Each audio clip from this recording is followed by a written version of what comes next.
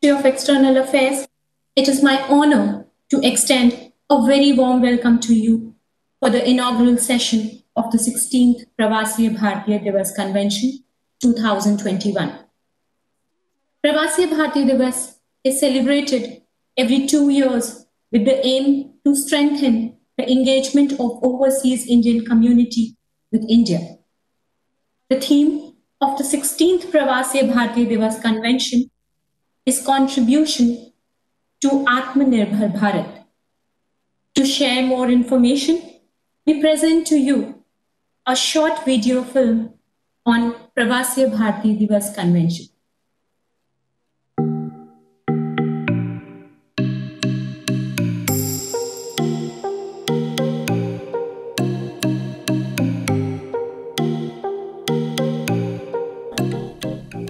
वे देश की प्रगति में सहयात्री हैं, को ट्रैवलर हैं। हमारी विकास यात्रा में आप हमारे एक वैल्यूएबल साथी हैं, पार्टनर हैं, स्टेक होल्डर हैं। Pravasis are, in a manner of speaking, our extended family. They live abroad, but remain deeply connected in heart and soul with us. As with family members, we take great pride in their achievements. And again, as we do with our near and dear, there is always a strong sense of responsibility towards their welfare.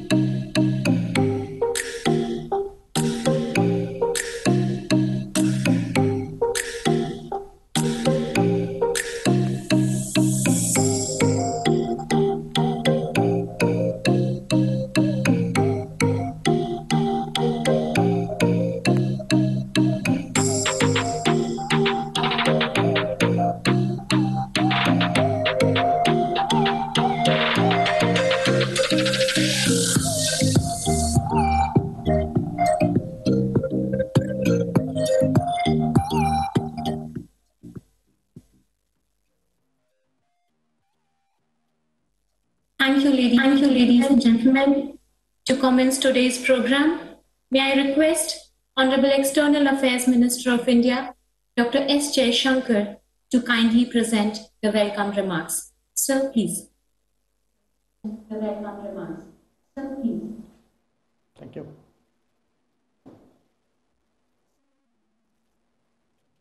Respected Pradhan Mantri Ji, Excellency President Chandrikapersad Santokhi Ji, Pravasi brothers and sisters, friends, Namaskar. It is my honor to welcome you all to the 16th Pravasi Bharatiya Divas Convention. This is part of a tradition that began 2 decades ago when the then Prime Minister, Shri Atal Bihari Vajpayee Ji, envisioned a comprehensive framework for Pravasi outreach. This included the Pravasi Bharatiya Divas, Pravasi Bharatiya Samman Awards, the Overseas Citizen of India, and the Persons of Indian Origin cards. In the years that have passed, these initiatives have been strengthened by a range of other activities, and even more, transformed by the very unique bonding that Prime Minister Narendra Modi has established with the diaspora. This gathering takes place, as all events currently do, against the backdrop of the devastating COVID pandemic. Even as we muster up our inner strengths to combat it effectively, let me emphasize that these unprecedented difficulties have only further strengthened our bonds with Pravasis. This was expressed in the Vande Bharat mission that brought more than 3.5 million of our people home. It was equally visible in the support we provided for the return from India of those of other nationalities to 120 countries. And not least, it was seen in the medicines that we sent to 150 nations, many with large Pravasi communities. COVID has taught us many lessons. Prominent among them, the need to be more self-reliant. Its uncertainty has created a global demand for shorter, more trusted and resilient supply chains. We in India have responded through the policy of Atmanirbhar Bharat, building stronger capacities at home to make a larger contribution abroad. It is natural that we seek to involve our diaspora in that process, as they have a well-earned reputation as high achievers. Their emotional attachment to India surely encourages their desire to contribute to the nation's rejuvenation. And that is why we have chosen it as the theme for the 16th PBD convention. Among the diaspora initiatives that connect us closely today, the Know India program for young overseas Indians and the Pravasi Tirth Darshan Yojana for the older generation have been notable. The online quiz Bharat Ko Janiye, launched in 2015, has also made commendable progress. The scholarship program for diaspora children is indeed another connection, as is the expanded cultural activities of our embassies abroad and ICCR centers. This year, we organized 5 virtual conferences as a precursor to the celebrations of Pravasi Bharatiya Divas 2021. These were on the themes of the role of diaspora in promoting India's culture, targeting a $5 trillion Atmanirbhar economy by boosting MSMEs, Gulf India ties, media and entertainment partnerships to showcase India at 75, and bringing together young achievers from India and Indian diaspora. The Youth PBD that concluded successfully yesterday and was addressed by young Minister Priyanka Radhakrishnan from New Zealand was especially heartwarming. Even as we strengthen our bonds, the success of Pravasis abroad is a source of immense pride for all of us. Today, we are particularly honored that His Excellency President Santokhi of Suriname would address the convention as chief guest. He is indeed a shining example of the heights to which persons of Indian origin have reached abroad. I also thank the Prime Minister for his continuing support and encouragement for all our Pravasi-related activities and initiatives. That his dream of an Atmanirbhar Bharat is shared by so many across the entire world is evident in the enthusiastic response we have to the convention today. I know that I speak for all of you in looking forward to his inspirational address. Thank you. The welcome remarks there by the External Affairs Minister Dr. S. Jaishankar, and let's in fact in some time from now we'll have the keynote address by the chief guest.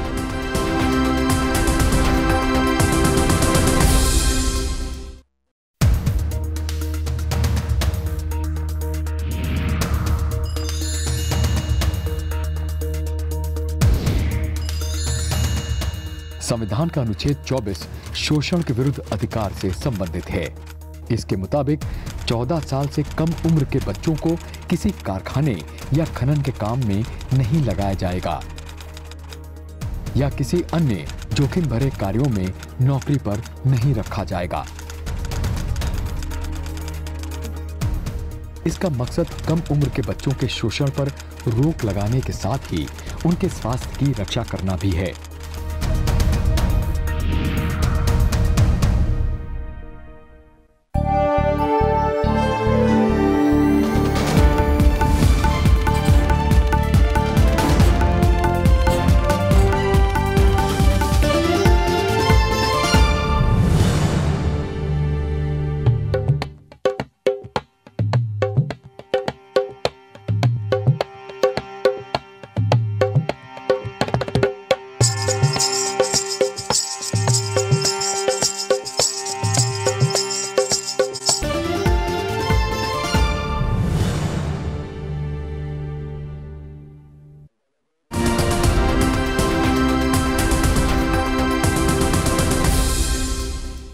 body, and I wish to thank him for this.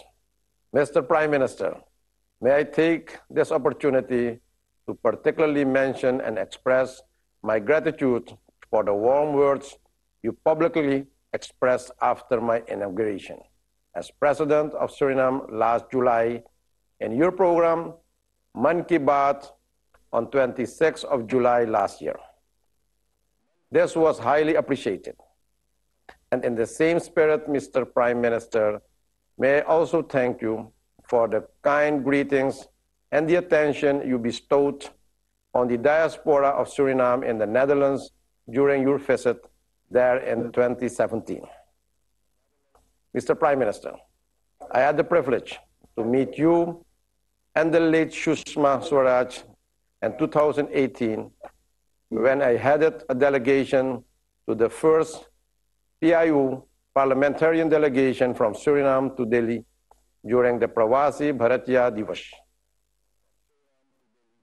I'm looking forward for the opportunity to meet you again at some point in the not so distant future as the head of state of Suriname.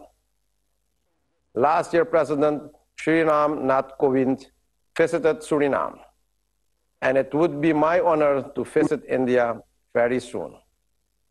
Ladies and gentlemen, my country Suriname and India have a long history of almost 148 years, a history that has shaped lives of many who traveled the Kalapani and other oceans to new and uncertain destinations. All the while, these Girmitias, migrants, kept and maintained their cultural roots and heritage of this great nation, India. Like many of my countrymen, I am also the product of this history of migration. Today, destiny has put us in this time and place to guide and steer Suriname in the tradition of the universal teaching of the great leaders like Mahatma Gandhi, to bring people together, to bind them to one nation, and to do so peacefully and in the traditions of an open and democratic society. Ladies and gentlemen, allow me to briefly mention a bit history of my country. As president, I'm grateful to be a part of a multi-ethnic society and peaceful society, a society whose forefathers came from all over the world. As a son of Suriname, I also feel pride in being of Indian heritage, a heritage and culture which was passed on by my parents and grandparents, who 148 years ago started this adventurous journey from Bihar and Uttar Pradesh and sailed from Calcutta in search of their dreams for a better life in Suriname. Today, that bond is expressed by the many cultural and tourist visits my fellow countrymen bring to India. It is symbolized also by the twin statues of Baba and Mai in our capital Paramaribo and in Kolkata. Today, the descendants of these Girmitias who were recruited and brought to Suriname as indentured laborers have helped to create a new country and make it their new home. They have contributed immensely to Suriname and the Netherlands, the former colonial power that ruled Suriname for more than 300 years.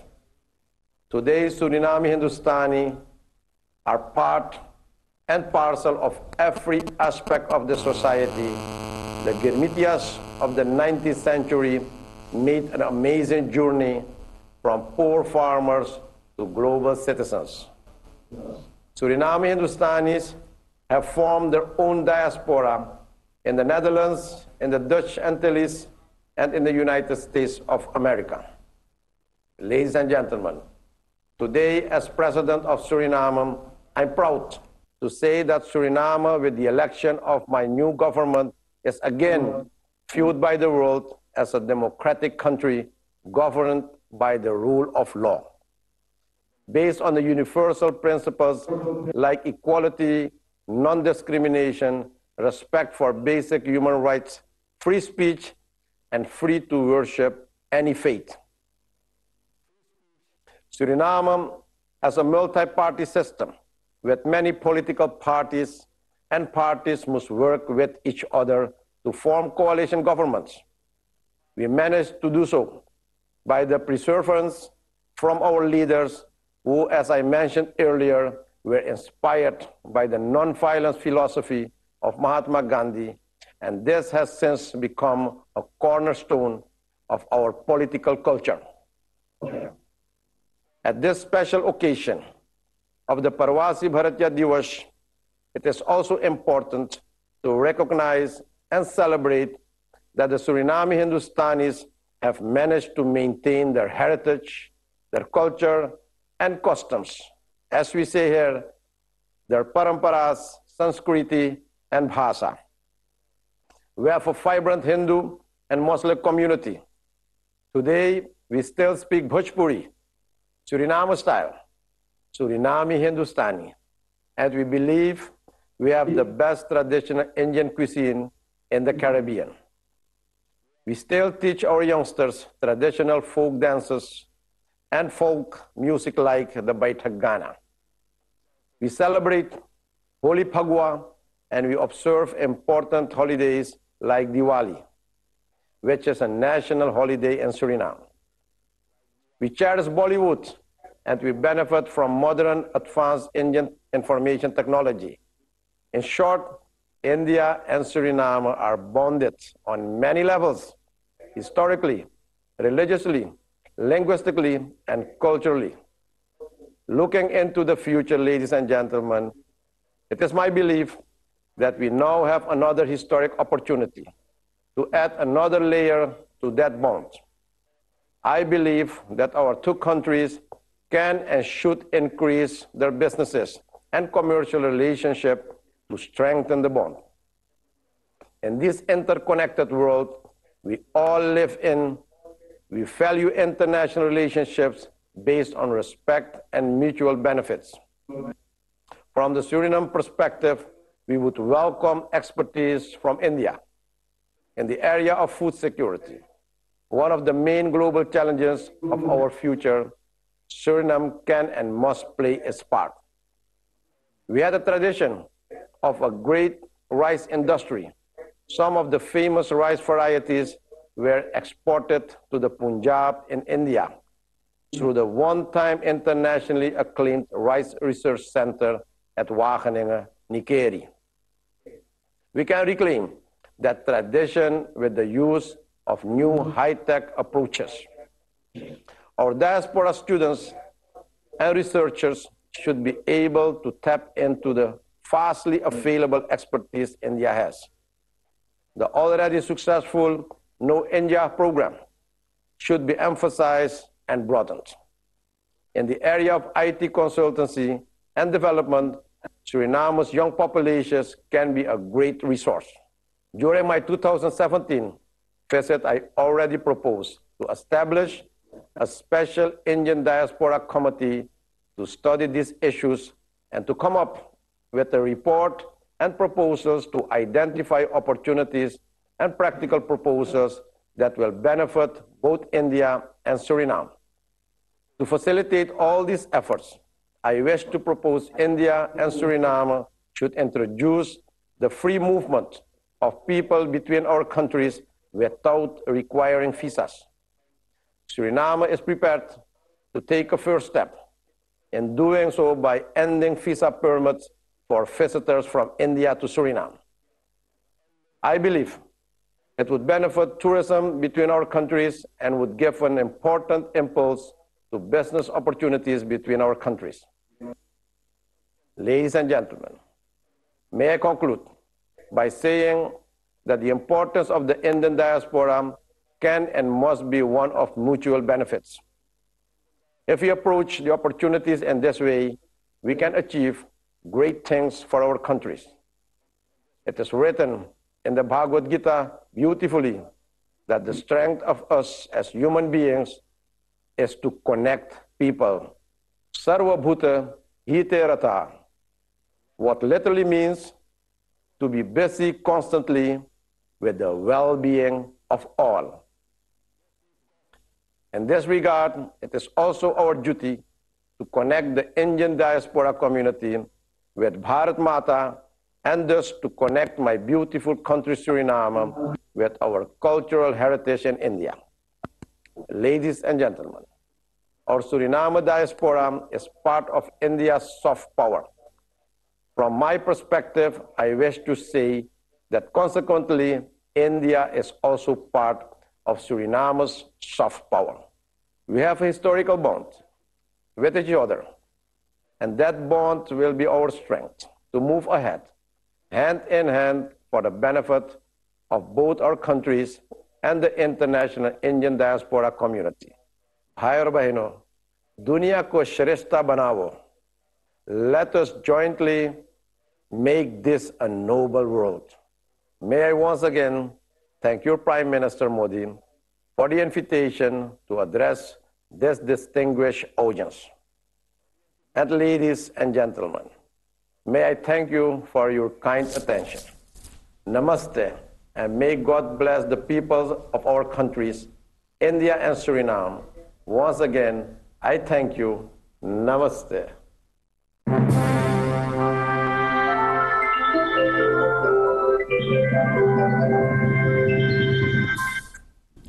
The keynote address there by the chief guest, the President of the Republic of Suriname, and he in fact began by thanking Prime Minister Modi and the government of India, and also in fact talking about the strong historical linkages between India and Suriname, and in fact recognizing the Suriname Hindustanis there, who are preserving the cultural heritage, the sanskar, he said, and of course very importantly how India and Suriname have in fact bonded on many levels, and this is yet another historical opportunity for that bond to get strengthened and for in fact forging ahead with that bond.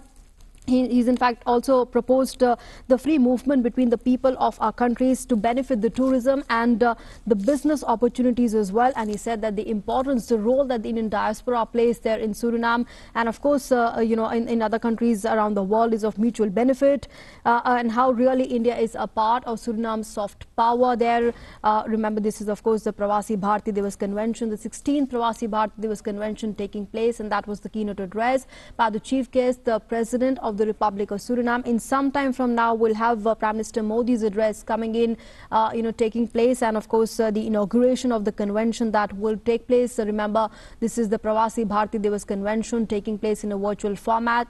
Some time back, we had the welcome remarks by the External Affairs Minister, Dr. Jaishankar, who in fact spoke about how really the stronger capacity building is taking place back here at home to enable a greater bond with the Indian diaspora as well, and how the success of the Pravasis, India's Pravasis, is bringing immense pride for all of us here back home. And this was the keynote address there. And to tell you more about the Pravasi Bharatiya Divas, well, that's going to be, this is a very important event that takes place as far as connecting with the Indian diaspora around the world is concerned. And this time round, the theme of this year's convention is, of course, contributing towards Atmanirbhar Bharat, and this will have 3 segments. The Pravasi Bharatiya Samman Awards as well for 2021 that will also be announced. Well, that was the keynote address that had just taken place by the chief guest there, the President of the Republic of Suriname.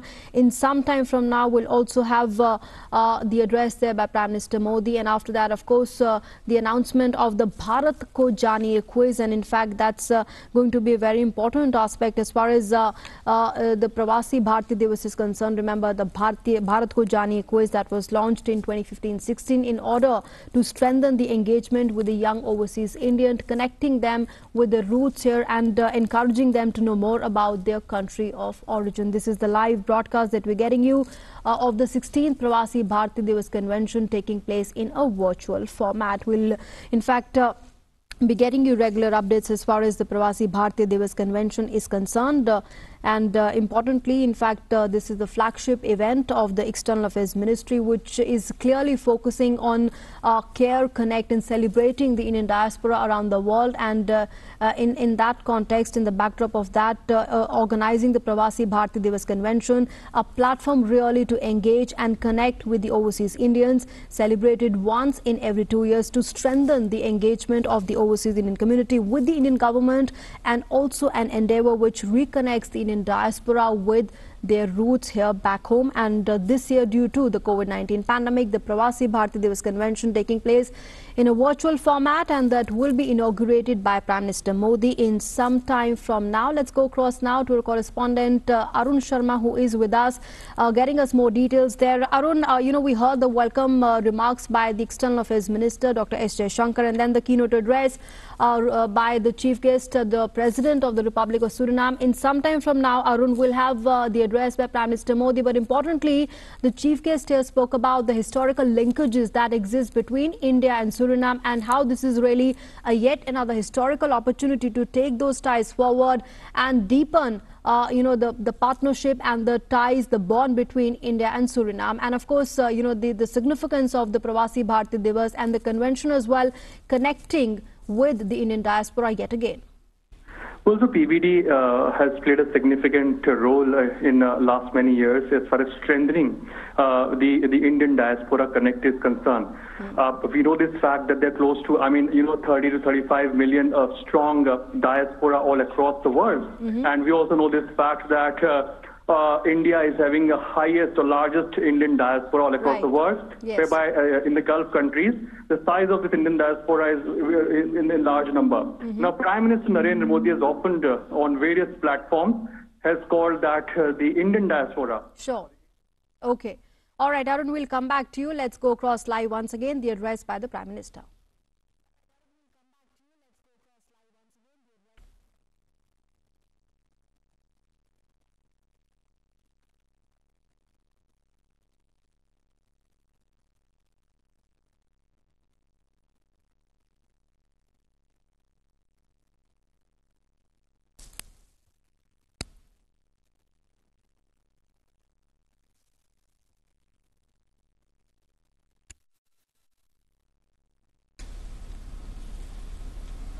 Namaskar, माननीय प्रधानमंत्री जी.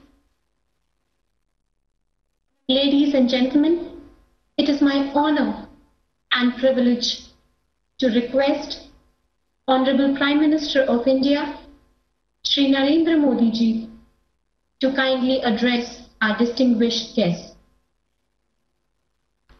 नमस्कार. देश विदेश में बसे मेरे सभी भारतीय भाइयों और बहनों, नमस्कार. आप सभी को 2021 की बहुत बहुत शुभकामनाएं. आज दुनिया के कोने कोने से हमें भले ही इंटरनेट से जोड़ा है, लेकिन हम सभी का मन हमेशा से मां भारती से जुड़ा है, एक दूसरे के प्रति अपनत्व से जुड़ा है. फ्रेंड्स, दुनिया भर में मां भारती का गौरव बढ़ाने वाले आप सभी साथियों को हर साल प्रवासी भारतीय सम्मान देने की परंपरा है. भारत रत्न स्वर्गीय अटल बिहारी वाजपेयी जी के मार्गदर्शन में जो यात्रा शुरू हुई, उसमें अभी तक 60 अलग अलग देशों में रहे करीब 240 महानुभावों को ये सम्मान दिया जा चुका है.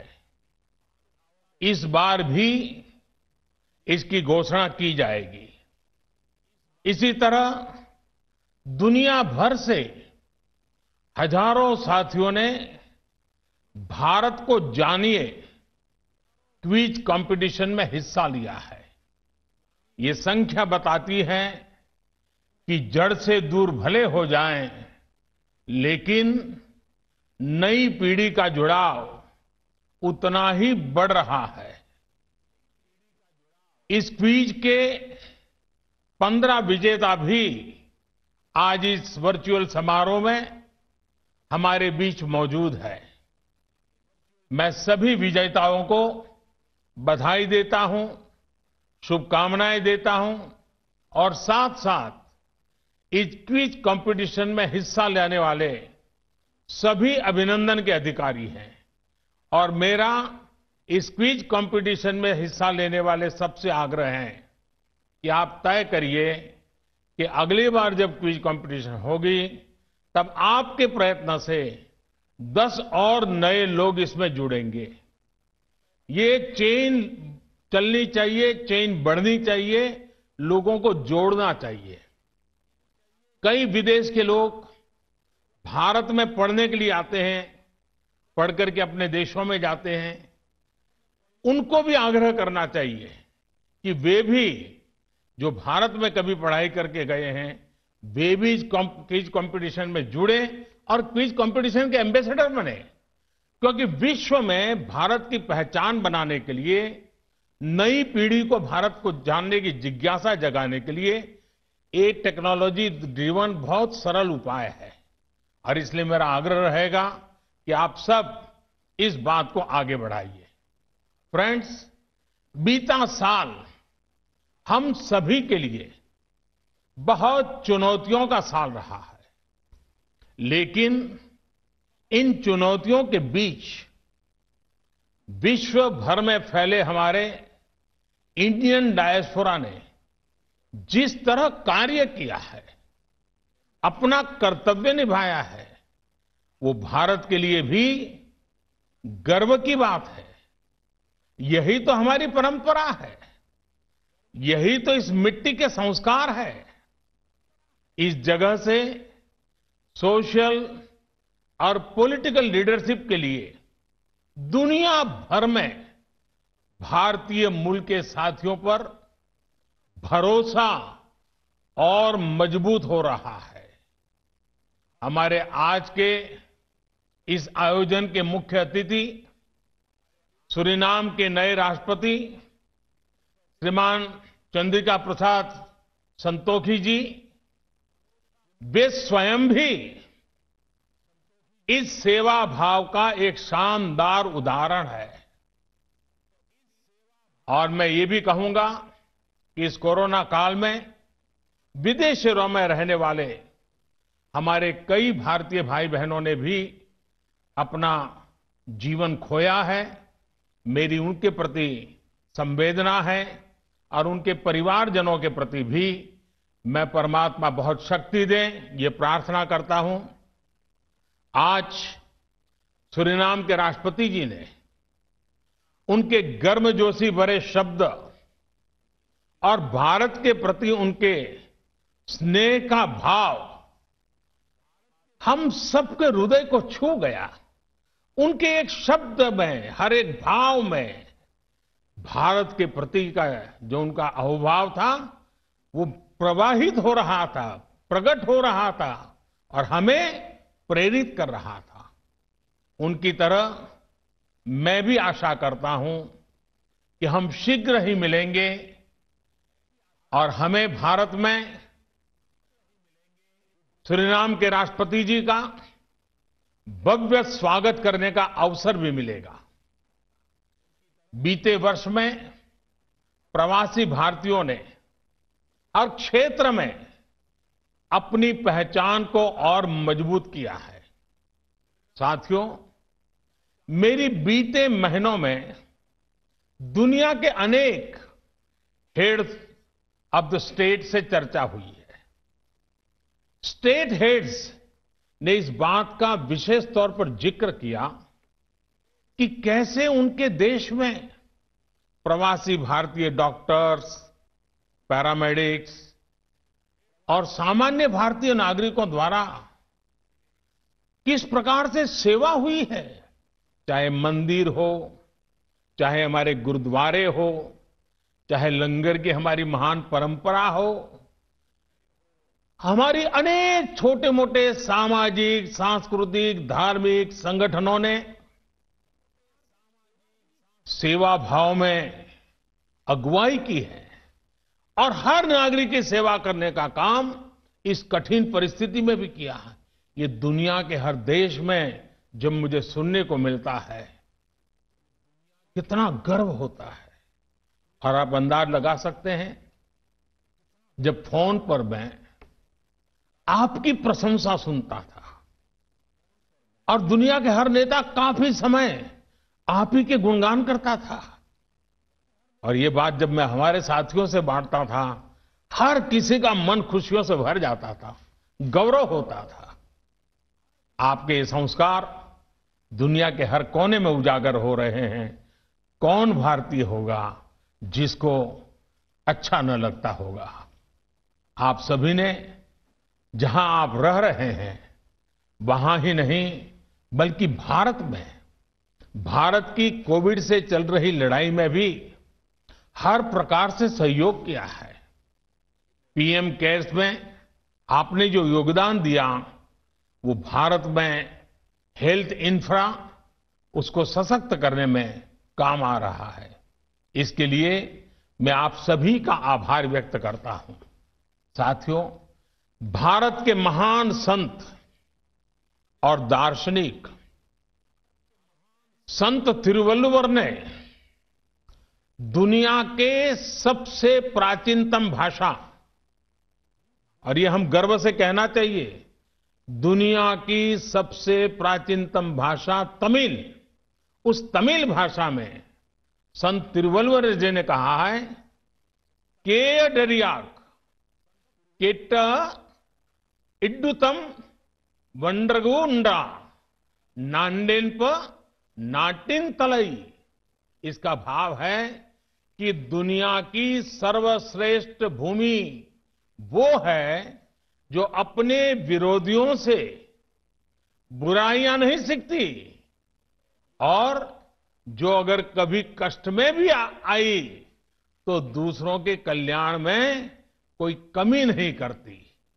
साथियों, आप सबने इस मंत्र को जी करके दिखाया है। हमारे भारत की हमेशा यही विशेषता रही है। शांति का समय हो या संकट का, हम भारतीयों ने हर परिस्थिति का हमेशा डट करके मुकाबला किया है। इस वजह से इस महान भूमि को लेकर एक अलग व्यवहार हमने देखा है। जब भारत ने कॉलोनियलिज्म के विरुद्ध मोर्चा खोला तो दुनिया के अनेक देशों में आजादी के संघर्ष के लिए ये प्रेरणा बन गया। जब भारत टेररिज्म के सामने खड़ा हुआ तो दुनिया को भी इस चुनौती से लड़ने का नया साहस मिला। साथियों, भारत आज करप्शन को खत्म करने के लिए टेक्नोलॉजी का ज्यादा से ज्यादा इस्तेमाल कर रहा है। लाखों करोड़ों रुपए जो पहले तमाम कमियों की वजह से गलत हाथों में पहुंच जाते थे, वो आज सीधे लाभार्थी के बैंक खाते में पहुंच रहे हैं। आपने देखा होगा, भारत ने जो नई व्यवस्थाएं विकसित की हैं, उनकी कोरोना के इस समय में वैश्विक संस्थाओं ने भी भूरी भूरी प्रशंसा की है। आधुनिक टेक्नोलॉजी से गरीब को एम्पावर करने का जो अभियान आज भारत में चल रहा है, उसकी चर्चा विश्व के हर कोने में है, हर स्तर पर है। भाइयों और बहनों, हमने दिखाया है कि रिन्यूएबल एनर्जी के मामले में डेवलपिंग वर्ल्ड का कोई देश भी लीड ले सकता है। आज भारत का दिया वन सन, वन वर्ल्ड, वन ग्रिड, ये मंत्र दुनिया को भी अपील कर रहा है। साथियों, भारत का इतिहास गवाह है कि भारत के सामर्थ्य, भारतीयों के सामर्थ्य को लेकर जब भी किसी ने आशंका जताई, सारी आशंकाएं गलत साबित हुई है। गुलामी के दौरान विदेश में बड़े बड़े विद्वान कहते थे कि भारत आजाद नहीं हो सकता क्योंकि ये तो बहुत बटा हुआ है। वो आशंकाएं गलत साबित हुई और हमने आजादी पाई।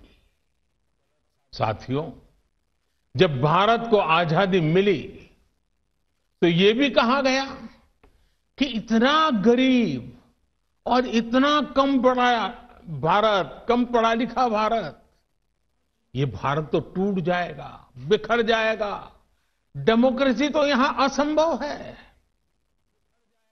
आज की सच्चाई यही है कि भारत एकजुट भी है और दुनिया में डेमोक्रेसी अगर सबसे मजबूत है, वाइब्रेंट है, जीवंत है, तो वो भारत ही है।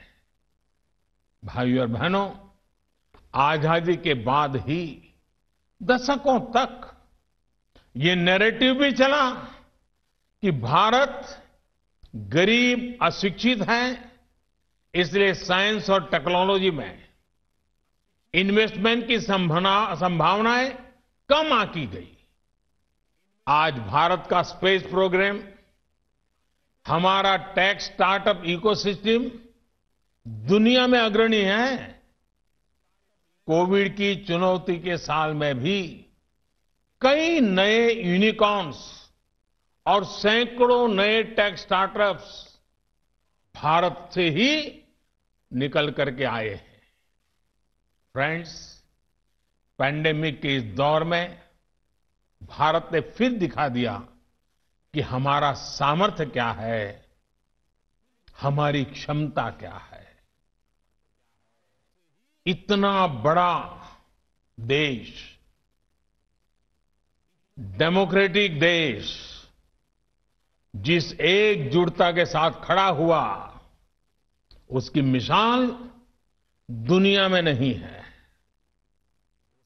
पीपीई किट्स हो, मास्क हो, वेंटिलेटर्स हो, टेस्टिंग किट्स हो, ये सब भारत बाहर से ही मंगाता था।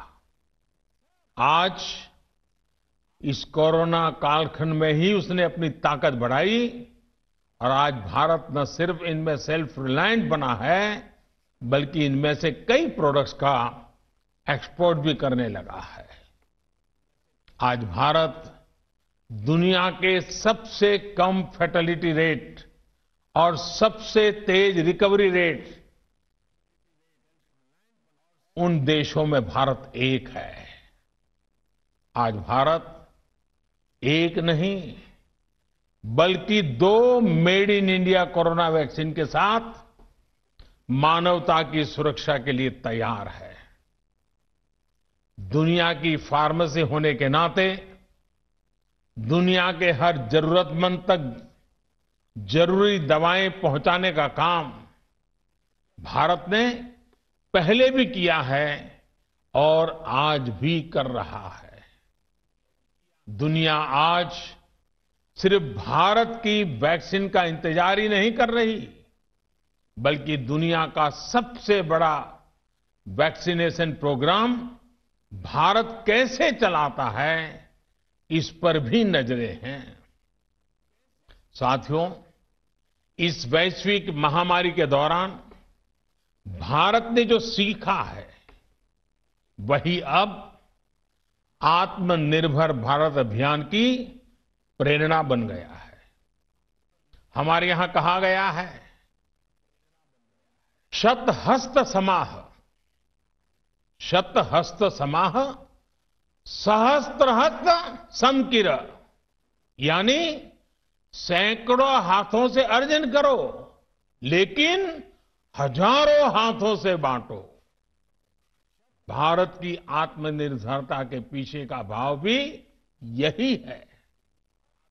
करोड़ों भारतीयों के परिश्रम से जो प्रोडक्ट्स भारत में बनेंगे, जो सॉल्यूशंस भारत में तैयार होंगे, उससे पूरी दुनिया का लाभ होगा।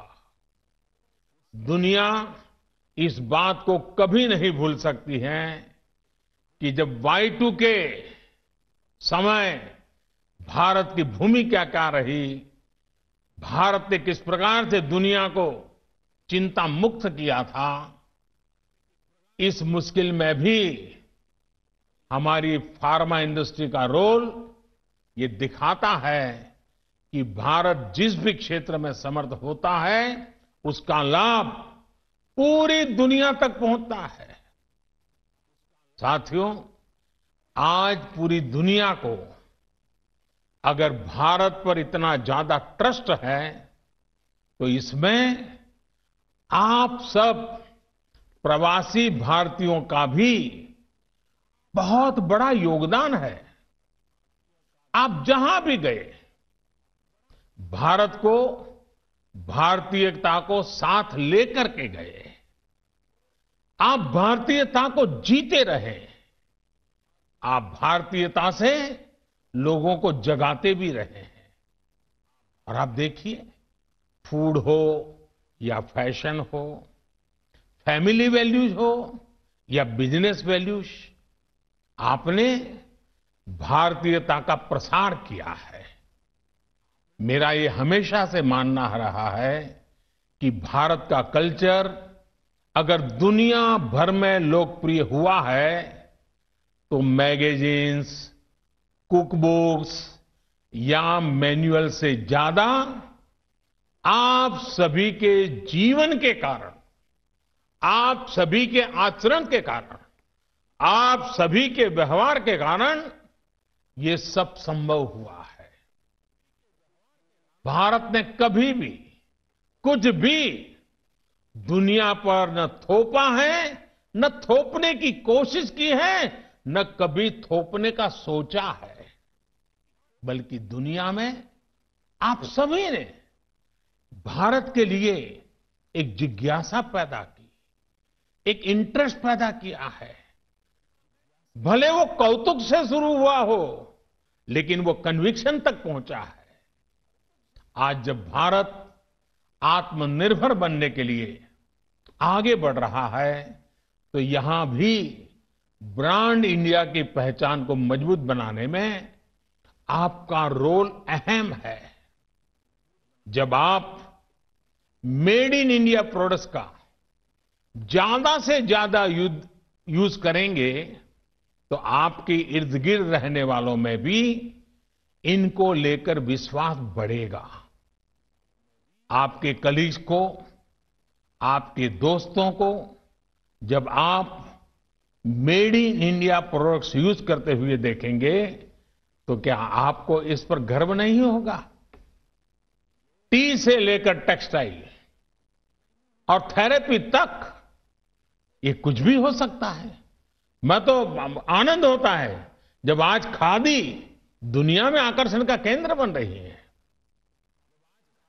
इससे आप भारत के एक्सपोर्ट का वॉल्यूम तो बढ़ाएंगे ही, साथ ही भारत की रीच डायवर्सिटी को भी दुनिया तक पहुंचाएंगे। सबसे बड़ी बात, आत्मनिर्भर भारत अभियान के तहत आप दुनिया के गरीब से गरीब तक एफोर्डेबल और क्वालिटी सॉल्यूशन पहुंचाने का जरिया बनेंगे। फ्रेंड्स, भारत में इन्वेस्टमेंट हो या फिर बड़ी मात्रा में रेमिटेंसेस का कंट्रीब्यूशन, आपका योगदान अतुलनीय रहा है। आपकी एक्सपर्टाइज, आपके इन्वेस्टमेंट, आपके नेटवर्क्स, आपके अनुभव का लाभ हर भारतीय, पूरा हिंदुस्तान हमेशा हमेशा के लिए गौरव भी करता है और आपके लाभ के लिए वो हमेशा आतुर भी रहता है। इसके लिए हर जरूरी कदम उठाए भी जा रहे हैं ताकि आपको भी अवसर मिले और यहाँ की अपेक्षाएं भी पूरी हो। आप में से काफी लोग जानते हैं कि कुछ सप्ताह पहले ही पहली बार वैश्विक भारतीय वैज्ञानिक समिट, शॉर्ट फॉर्म में उसे कहा गया वैभव का आयोजन किया था। इस सम्मेलन में 70 देशों के 25,000 से ज्यादा साइंटिस्ट और एक्सपर्ट ने करीब 750 घंटों तक चर्चा की और इससे 80 सब्जेक्ट्स पर करीब 100 रिपोर्ट्स निकली जो कई क्षेत्रों में टेक्नोलॉजी और सिस्टम के विकास में काम आने वाली है। ये संवाद अब ऐसे ही जारी रहेगा। इसके अलावा बीते इन महीनों में भारत ने एजुकेशन से लेकर एंटरप्राइज तक सार्थक बदलाव के लिए स्ट्रक्चरल रिफॉर्म्स किए हैं। इसमें आपके इन्वेस्टमेंट के लिए अपॉर्चुनिटीज का विस्तार हुआ है। मैन्युफैक्चरिंग को प्रमोट करने के लिए प्रोडक्शन लिंक सब्सिडी स्कीम ये बहुत पॉपुलर हुई है और बहुत कम समय में बहुत पॉपुलर हुई है। आप भी इसका भरपूर लाभ उठा सकते हैं। साथियों, भारत सरकार हर समय हर पल आपके साथ आपके लिए खड़ी है। दुनिया भर में कोरोना लॉकडाउन से विदेशों में फंसे 45 लाख से ज्यादा भारतीयों को वंदे भारत मिशन के तहत रेस्क्यू किया गया। विदेशों में भारतीय समुदाय को समय पर सही मदद मिले, इसके लिए हर संभव प्रयास किए गए। पैंडेमिक के कारण विदेशों में भारतीयों के रोजगार सुरक्षित रहे, इसके लिए डिप्लोमेटिक स्तर पर हर संभव कोशिश की गई। गल्फ सहित अनेक देशों से लौटे साथियों के लिए skilled workers arrival database for employment support यानी स्वदेश नाम की नई पहल शुरू की गई। इस डाटाबेस का उद्देश्य वंदे भारत मिशन में लौट रहे वर्कर्स की स्किल मैपिंग करना और उन्हें भारतीय और विदेशी कंपनियों से जोड़ना है। इसी तरह दुनिया भर में भारतीय समुदाय के साथ बेहतर कनेक्टिविटी के लिए रिश्ता नाम का नया पोर्टल लॉन्च किया गया है। इस पोर्टल से मुश्किल समय में अपने समुदाय से कम्युनिकेट करना, उन तक तेजी से पहुंचना आसान होगा।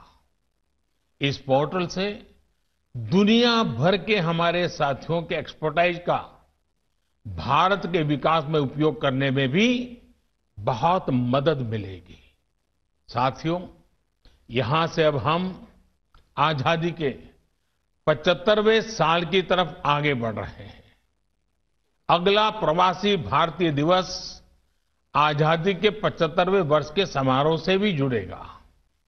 महात्मा गांधी, नेताजी सुभाष चंद्र बोस, स्वामी विवेकानंद ऐसे अनगिनत महान व्यक्तित्वों की प्रेरणा से दुनिया भर के भारतीय समुदाय ने आजादी में अहम भूमिका निभाई है।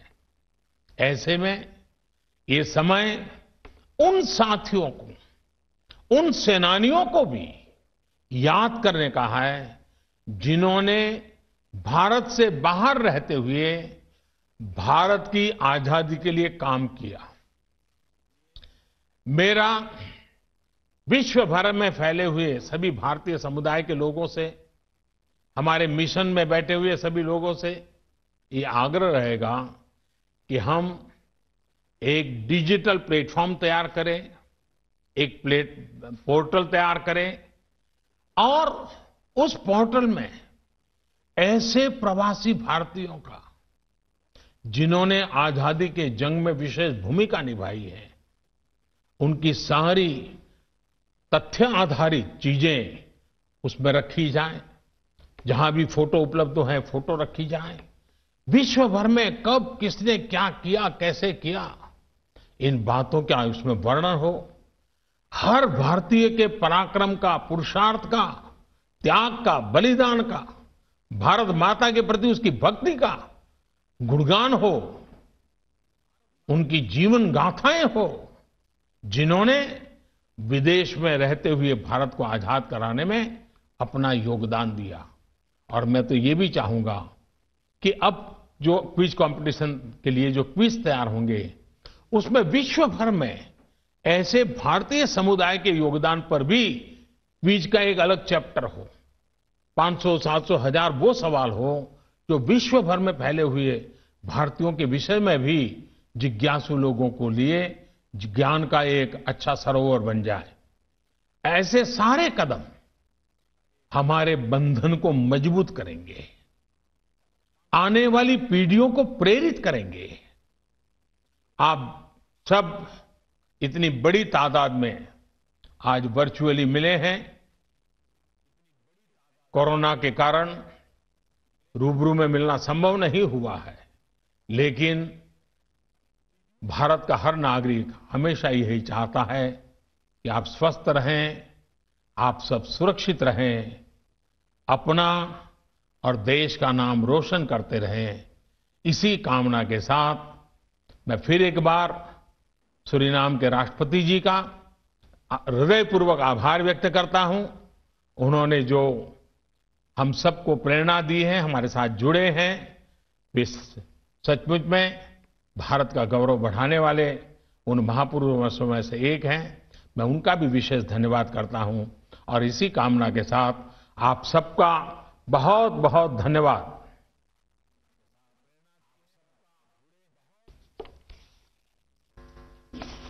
Thank you, Honorable Prime Minister of India. We are honored by your gracious presence and grateful to you for your kind words of appreciation and encouragement to the overseas Indian community.